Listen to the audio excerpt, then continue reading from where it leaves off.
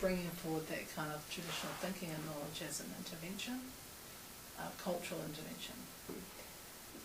And they would provide whatever was needed so that person could be healed and could return back to their family.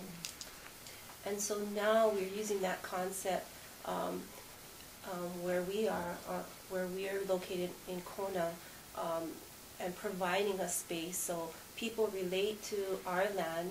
It's sacred lands where we're at, and it's legacy land, so it comes with a history and tradition passed down and given to us today through our queen. We do have a place, a safe place where they come and they rest. They get to experience the water and do protocol if they choose. So it's very enriching for our families.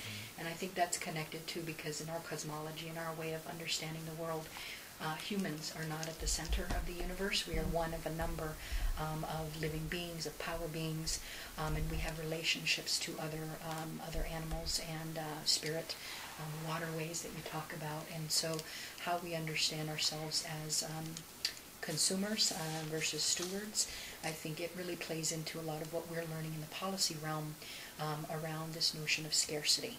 That in a Western frame, often humans as the center really are about power for our own benefit.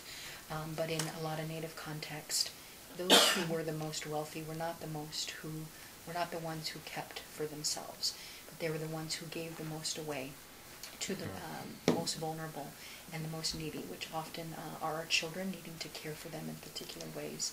So I think what we're trying to figure out from NCAI and in our research world, how do we develop work and initiatives around health, education that live up to that? And a lot of that is looking at roles, which I'm hearing here.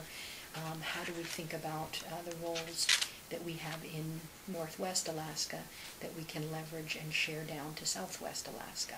So we're developing a lot of what you might call native to native comparisons. And in talking with the chairwoman this morning, Chairwoman Diver, I was really struck by hearing about your constitutional process and the fact that you have these 5 other bands that you're in relationship with. How do you leverage what's happening and really working well here and share that with some of these other groups that you have kind of a political relationship and I would guess cultural and linguistic, perhaps some differences, but how do we leverage some of that and work from strength, like Michelle was talking about, rather than always trying to figure out how to fill the gap? But some of the work I've done was like with 4th and 5th graders, with younger people, the 10, 11, and 12-year-olds, trying to get their take on health and health issues and where they are. So I've worked with communities where there's been researchers in for many years, and they're getting information from the clinic and from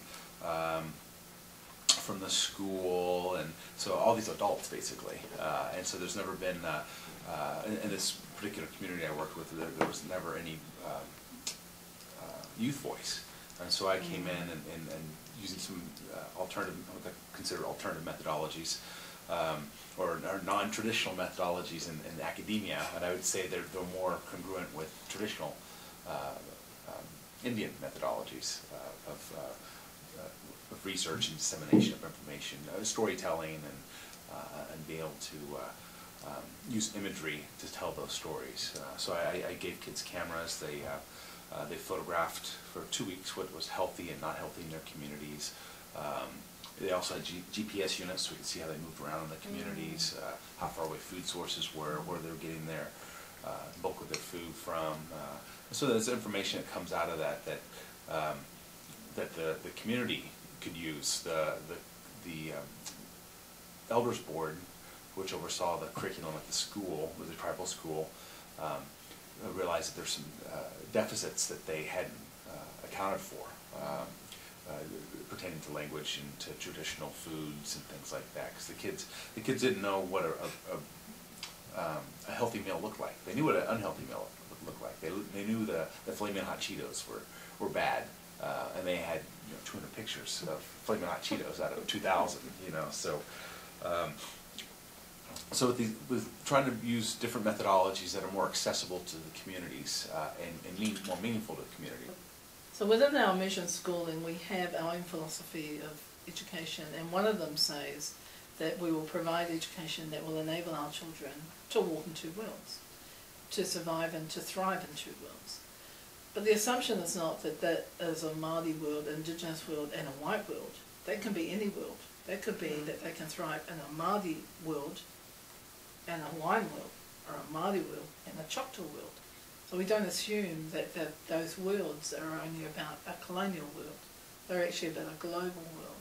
And the idea is that our children and our young people will grow and flourish very fully in their own identity, as Derek was saying, wearing their own Māori feet and whatever shoes they like, as long as their feet stay Māori, and that they can walk in any world in a very firm identity of who they are. They know who they are, they know where they're from, and they don't have to adapt themselves to be a part of those worlds. So I think part of that is looking at our relationships with those medications. And as we look at prescription drugs in particular, there's this idea that they're very safe. They're being prescribed by healthcare providers. It's not necessarily misusing. And pain comes in many different forms. It's a psychological process as well as a physical process, which is also piques my interest in pain and how we deal with that culturally and how it's expressed. Because there is definitely legitimate pain that occurs within the clinics too. We also have the flip side of people aren't being treated. But then also look at how are we going to treat them and in what setting. Plays a big role in who has medications and who doesn't. And then in a cultural setting, if you have a medication and people have told me my brother or sister is in pain and I was told this medication is safe and able to take it, of course I'm going to hand that off to my relative. And then who's susceptible to those medications varies within families even, but those who are susceptible, and then they're highly susceptible and they're very addictive. And so it's very easy, I think, for a lot of people to go from this opiate misuse and then on to heroin, on to looking for other drugs that may assist. Synthetic drug use, I don't know because we haven't done the research on it, but my hunch would be that it's also seen as safe. They're selling it at a store. It's not really doing drugs, so I'm okay.